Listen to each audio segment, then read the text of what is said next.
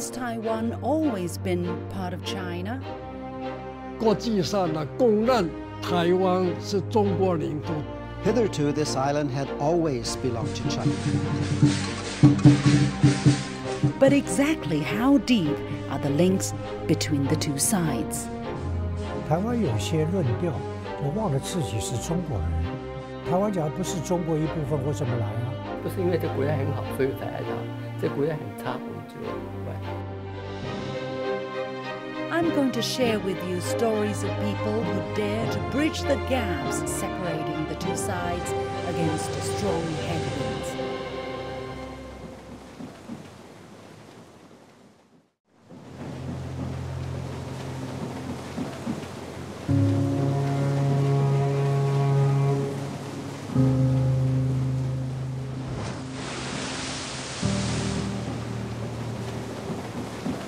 I'm on a ferry near the city of Xiamen in southern China, overlooking the Kingman Islands, including the islets you see right behind me. This is the closest point to the Taiwan region. I'm going to share with you stories of people who dared to bridge the gaps separating the two sides against strong headwinds. The story of one of them started half a century ago, not far from over there.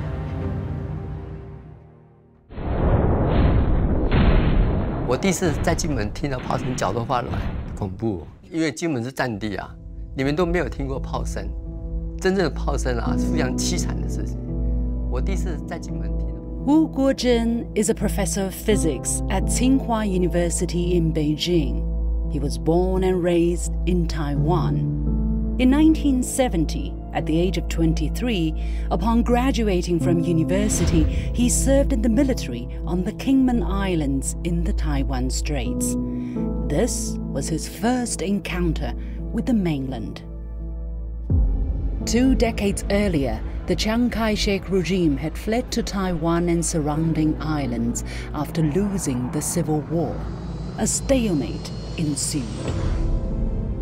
Emboldened by the United States, KMT forces kept attacking targets across the straits.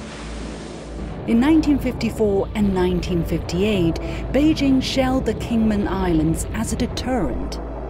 In the 1960s, the shelling took the form of firing leaflet bombs every other day. The flyers which fell near Wu's barrack triggered his curiosity. 大陆和台湾之间发生了什么？有没有联系？两岸是完全隔绝的，当时也不像现在有 email 什么手机什么都没有，新闻东西全部都是禁止的，对大陆这个资讯啊，全部完全禁止的。从小我们就教他反攻大陆。台湾本地人像我父母亲那一代，从来跟共产党没什么关系的，他们是日据时代过来的人，他们也是害怕共产党。为什么？台湾整天宣传就这样的，到我们这一代也是这样受教育的。Only a couple of years later, however, Wu's world would be turned upside down. 因为来大陆就等于说跟台湾说拜拜的，不是因为这国家很好，所以才来它。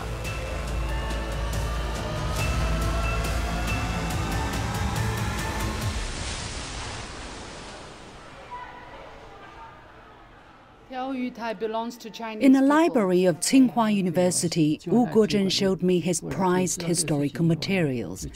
These silent films record an episode in history unknown to many. 71年的美国 video 才刚刚出来 Video camera. 对，才刚刚开始，而且很贵的。我截取了8分钟，你注意看一下哦，他那个拿的东西啊，有标语，然后还有一些那个各个大学的，来自什么学校的。这个差不多独一无二的留下来的影视了。In 1971, after finishing his military service, Wu went to the United States to pursue a doctoral degree. A student movement, however, changed the course of his life. In late 1970, Chinese students and overseas Chinese took to the streets to condemn the U.S. arbitrary decision to transfer administration of some Pacific islands near Taiwan to Japanese rule. The islands, including the Diaoyu or Tiaoyu Tai, had been Chinese territory for centuries. This was the beginning of the movement to defend the Diaoyu Islands, or Bao Diao in short. 您当时去的时候是71年8月份，那么那个时候实际上保钓运动已经开始。您是怎么加入进去的？这个过程是怎么？其实到我也不敢随便去那个参加运动啊，是吧？我们在台湾那种教育底下的这种都不行。但隔了1年以后，慢慢了解情况以后，慢慢逐步才那个跟那些早先的加入运动的这些朋友慢慢熟起来，所以慢慢才参加活动。我扭转这个思想花了2、3年时间，而且非常痛苦的过程。Despite several months of outcry, the Taiwan authorities' weak response to the US decision disappointed protesters. They realized that only a unified and strong China could protect its sovereignty and territorial integrity. The movement morphed into one promoting reunification. It would reach over 50 cities and more than 100 campuses across North America, Asia, and Europe. 长期以来，蒋政权一直对他们说，蒋介石代表着全中国，代表着台湾人民的利益。可是到了这个钓鱼岛这样子一个关键时刻，其实他们没有办法做任何的事情，甚至还要屈从于美国的这个要求，出卖自己国家的这个主权，反而是中华人民共和国政府展现出来了。然后加上那个时候，Qiu Shijie is from Taiwan, currently teaching on the mainland. 所以海外的调运才会出现了一个剧烈的一个认同上的转变。从单纯的保土运动变成了是一个认同国家的这样子的运动。In Tsinghua University, a permanent exhibit pays tribute to the hot-blooded youths involved in the Bao Diao movement. 保钓运动不单只在美国、欧洲也有他们出的小刊物，像各个校园里面嘛，这些保钓同学自己都可以出刊物。当时还没有打印机，对，这是手写的，对，都手写的。这是1972年正式推出中国和平统一促进会的旗号，提出中国和平统一的口号。在《纽约时报》（New York Times） 上面有登的这种公开信。The New York Times, an open letter to President Nixon and members of the Congress. We write to call your attention to the violation of the Chinese sovereignty over the Diaoyu Islands by the Japanese and Liu Xin governments. Despite the agitation, Taiwan authorities suppressed voices calling for defending the islands and reunification. 被压下去了，他们不会允许这东西的，因为这东西维系统一的话，肯定会危害到他的政权嘛。The movement did open up a window for young people from the island to understand new China. In 1975, at the age of 27, Wu Guozhen took the fateful move to be among one of the first groups of people from Taiwan since 1949 to set foot on the mainland. 这个是我1975年回来的时候的那个 copy 吧，就那个证件，归国证明书。对，这当时其实大陆和台湾之间是不能进行这个人员的往来的，对，是吧？不像现在有台胞证啊，什么都没有嘛。这是中国驻美国联络处给发的。终于踏上了祖国大陆，这胆子也够大，胆子够大的。因为来大陆就等于说跟台湾说拜拜的啊！你还敢回台湾吗？就给毙了。人家可能会觉得你们很爱国很伟大，去做的时候没想那么多，就认为这个事情应该有人去做，我应该去做，我就做了。就是您认为一定要到大陆去看一看。对，简单讲就这么一句话。Wu and 6 fellow students traveled up and down the mainland for a couple of months. He took nearly 1,000 photos. It was a poor and backward place, yet full of vitality and ideals, Wu reckoned. 不是因为这国家很好，所以才爱它；这国家很差，我们就不爱它。不是因为简单的爱国主义所赞成统一，而是一个追求一个社会的正义。台湾是中国人民开拓的，他们一直忽略台湾自古以来是中国的部分。This island had always belonged to China. Fujian Province, a coastal province in southern China, is the closest to Taiwan geographically. The history of two-way exchanges runs deep. In Zhangzhou City, Fujian Province, an annual parade is taking place to pay tribute to Guandi, literally Emperor Guan. It is a deity symbolizing loyalty and righteousness, worshipped by Chinese across the world, especially in Taiwan. Every year, devotees from the island would join the procession together with their floats. The event was the first one after COVID restrictions were lifted. Clearly, extreme heat and humidity didn't dampen people's enthusiasm. But exactly how deep are the links between the two sides?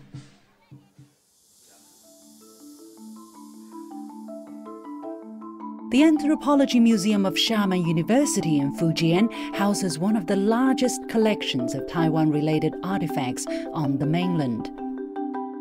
People who don't know the history of China may wonder why Taiwan has been an inalienable part of China. But for the Chinese, including many on the island, it's never been a question. 我手里的这2件呢，一件是来自于我们福建武平的新石器时代的有段石碑，一件是来自台北圆山遗址的有段石碑。从年代上，这一块大概距今多少年？距今3000到5000年左右。台湾的呢稍晚，就是距今1500到3000年。来自于大陆的这一块呢，它是比我们来自于台湾的这一块更原始一点，所以它是在这个文化发展的早期。而台湾这一块，它的整个石头已经有了玉质化的倾向，打磨得非常的光滑。由此可以看来呢，就是台湾地区的新石器时代的文化也好，就是人类也好，是从大陆迁徙过去。The hidden crown jewel of the museum is a military map believed to be drawn during the 18th century. 现在看到的呢，这幅是我们馆藏的清初台湾手绘地图，上面是东部呢是崇山峻岭，它是台湾的中央山脉部分，然后下面就是靠近我们的台湾海峡。然后我们推测它为军事用途，也是因为它非常详细的标注出了军事驻地和这个驻军。比如这里写着炮台，对，它所有的都有。所以画这个图的人对台湾的情况是非常非常熟悉，而且他要画得非常的详细，因为他是要给这边的中央地区来了解台湾的整个的军事部署。Since the 12th century, China's imperial central governments have effectively ruled islands including Taiwan and Penghu on its southeastern seaboard. Dutch and Spanish colonialists occupied parts of Taiwan in the 17th century. In 1684, the Qing dynasty set up a Taiwan prefecture under the jurisdiction of Fujian Province. The map clearly illustrates this administrative structure. 还有一个，我们在研究这幅地图的时候，发现一个比较独特的地方，它里面有很多的地名，都是直接用的我们福建或者是这个粤东、闽西地名，像这个地方。龙岩厝，龙岩就是我们这个福建龙岩。那从整个这个地图的研究，你们得出的一个结论是什么呢？我们就是发现，其实早在就是明清之际吧，福建整个东南沿海跟台湾的这个联系已经非常的紧密。那两岸的人民都有很多的这个沟通和往来。闽南过去的村民在这边设立村庄。那跟当地的人民一起开发整个的这个台湾岛，才有了整个发展和繁华。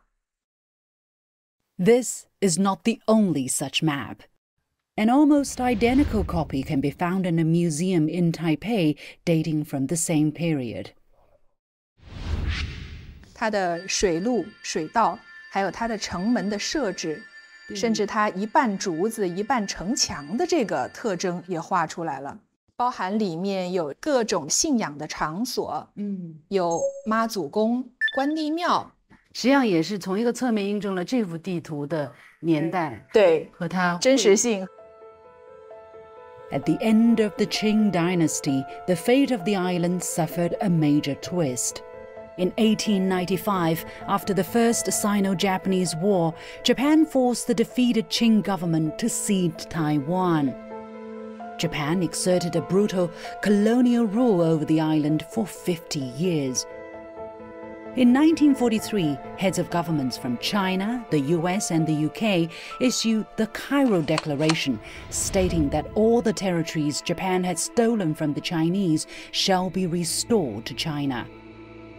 In 1945, an ultimatum called the Potsdam Proclamation, signed by the three countries and subsequently recognized by the Soviet Union, was issued to Japan, stressing that the terms of the Cairo Declaration shall be carried out. The People's Republic of China, founded in 1949, replaced the previous KMT regime. As a natural result, Beijing enjoys and exercises China's full sovereignty, including that over Taiwan. 台湾是中国人民开拓的，另外呢，台湾一直是中国政府管行政管辖底下。 所以这个是中国领土。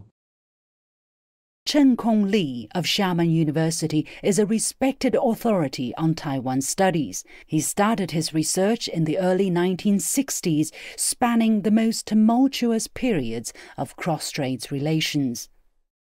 另外呢，从历史上是被日本侵占过，但是国际上呢公认。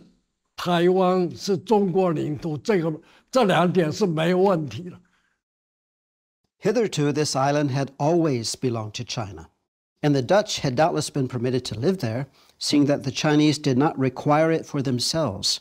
But requiring it now, it was only fair that Dutch strangers who came from far regions should give way to the masters of the island. William Brown has lived on the mainland for 35 years. Prior to that, he had served in Taiwan as a US airman for 2 years. He showed me this book written by a former Dutch colonizer. So the last Dutch governor of Taiwan in the beginning of the 17th century actually admitted himself that the island of Taiwan was part of China. Yes. 他们一直忽略台湾自古以来是中国的一部分。 就是完全忽略到那个历史脉络，好像台湾跟大陆一开始就是分离的两个个体。你至少要看到前面的历史过程吧？你看到这个历史过程，你才能去说为什么两岸会出现这样子的一个状况。 Historical evidence is crystal clear. However, in recent decades, the water has been muddied by the rulers of Taiwan. After two-way travels were eventually restored in 1987, relations would peak 2 decades later. At one point, in 1992, both sides reached a consensus that there is only one China. But things took a nosedive since 2016, when Tsai Ing-wen from the Democratic Progressive Party, or DPP, gained power. On legislative front, Tsai pushes the passage of several laws, including the so-called Anti-Infiltration Act, to intimidate and suppress voices for integration and reunification. Under the Act, those who are found to participate in political activities at the instruction or commission of, or with financial support from, so-called hostile external forces could face years in jail. Another tool is to deepen a decades-long campaign to strip islanders of their Chinese identity. 他已经不认为他是中国人。我们就是炎黄子孙。They're not doing it for the good of the people. This is just a political thing.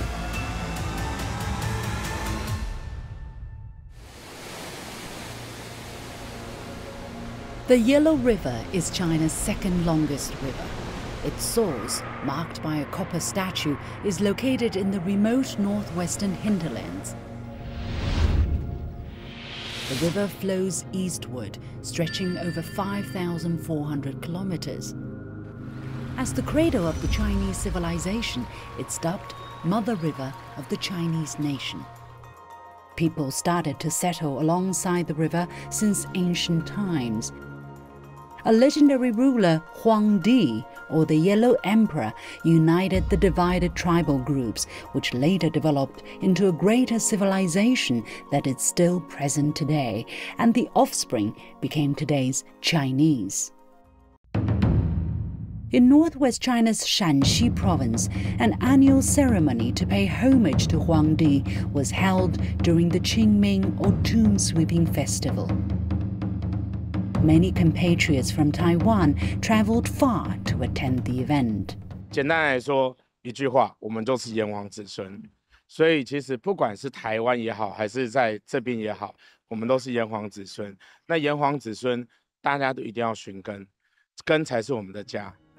In 2013, the then chairman of Taiwan's new party, Yok Moo-ming, planted a cypress tree during the ceremony.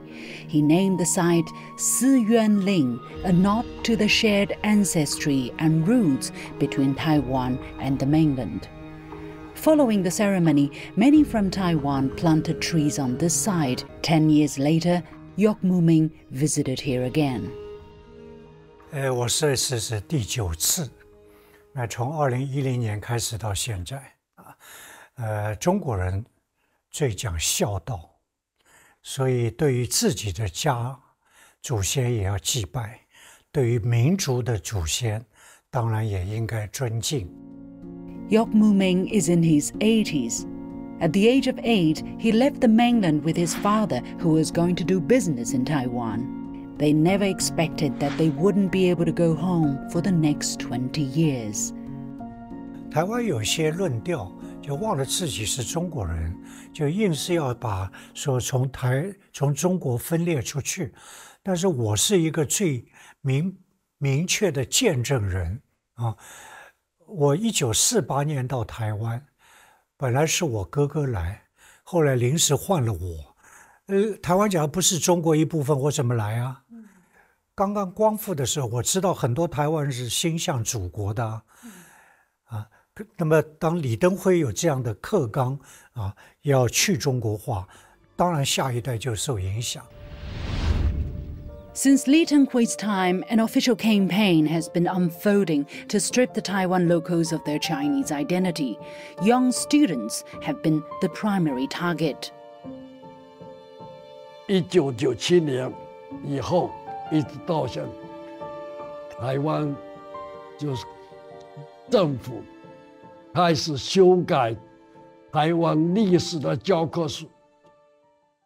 现在台湾历史教科书已经没有中国史，中国史变成外国史。像李登辉就讲，台湾人不是中华民族，台湾历史不是5000年，是400年。这李登辉，蔡英文讲，中华文化是国民党统治台湾人民的工具。在台湾目前来说是非常非常的困难的，就是理性的讲大陆的好话是不容易的，而且就会觉得你是一个投机的人，是不是想要投什么机啊？所以才要讲这个大陆的好话。但你要不理性的讲大陆的坏话，就是非常的容易。In 2019, Taiwan authorities drastically cut contents about Chinese history and placed it in the category of East Asian history. This approach triggered strong opposition from many on the island. 新课纲历史课本除了删除三国史之外，其他朝代的内容与文字叙述上篇幅也有调整。中国是注重历史的民族，那我们很多强调的一些美德、忠孝节义等等，其实也都会变成失去根据，因为你根本不知道过去做了些什么，那现在该如何教现在的小孩？在这种的历史课本跟历史教材的剪裁里面，让台湾人到最后根本不知道自己是什么东西。 否认了自己跟中国的文化、跟中国的历史、跟中国的血缘的关系以外，请问有什么好处？唯一得到的好处的就是主张台独的内挂政客。After the ceremony to commemorate Huangdi, I talked to a young person from Taiwan.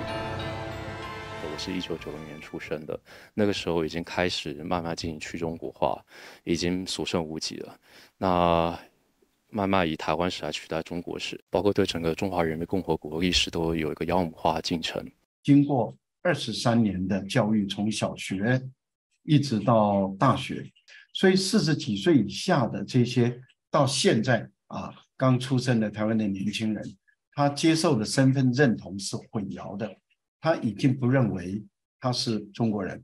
他们受西方文化影响很厉害，他们那边知识分子到了比较高层，都去美国去留美，他们回来教育年轻一代都是灌输美国那套，所以灌输的很厉害，不单单是什么简单的宣传，同时呢，他这个观点是通过政府传播下去。This is pretty obvious to me that they're not doing it for the good of the people. This is just a political thing. The people in power, if they became part of mainland again, or even did the one party, two systems things, but still they would lose some measure of power. And right now they're in complete control. And they don't want to give up their political power. 台湾现在开放，大陆资讯也不能说完全都禁止没有嘛，但他的学生呢，他的年轻人呢，是不是很真正的思考中国近代史的变化？共产党革命的历史，毛泽东是何许人物？共产党是做什么事情？大部分都是 zero。 For Wu Guozhen, the price for pursuing truth was high. After he settled in Beijing in 1977, it would take him 16 years to finally revisit his hometown. 他不让我们回去。当时是，知道了这么一个结果之后是什么样的心情？那也无可奈何。In 1993, he was allowed to set foot in Taiwan to see his father. By then, his mother had passed away. 93年第一次回台湾去吧，我跟见到的我们那些亲戚朋友我都跟他们说道歉。我说我做了一些事情，让你们可能有一些不方便的地方，给他们也是有一些压力吧。但是这个事情他们本身也并没有跟我讲说你乱跑，那我们都惨了，是吧？他们也后来慢慢也理解，是吧？当地的一些人，特别是官员，就是他们将您看成是异议分子，异议是吧？非收拾你不可。Wu Guozhen found his way in life through joining the Baodiao movement, but he wanted more people to be inspired. In 2010, with his help, a center was established in Tsinghua University to collect materials related to the movement. Wu donated his personal collections. He also serves as a consultant to gather more archives from that period. The center now boasts nearly 20,000 such items, the largest in the world. 两岸交流那么多年很多东西是流于表面，深层的东西，很多问题并没有真正的去解决。这种东西是相当怎么讲的，很难办的一件事情。怎么样看待两岸关系？大陆的人怎么去理解台湾？或台湾的人怎么去理解大陆？或者思考，大的来讲中国的未来，小一点话讲台湾的何去何从问题，希望对于后面的人能够有一些启示。虽然时代不一样，但是很多地方还是有共同的地方。48年之后，再回头看当时那个决定，您觉得您选择的对了吗？对，当然，对，毫不犹豫的。对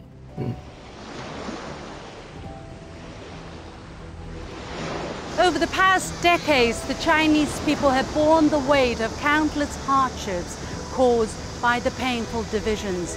Today, we should have the right to determine our own fate.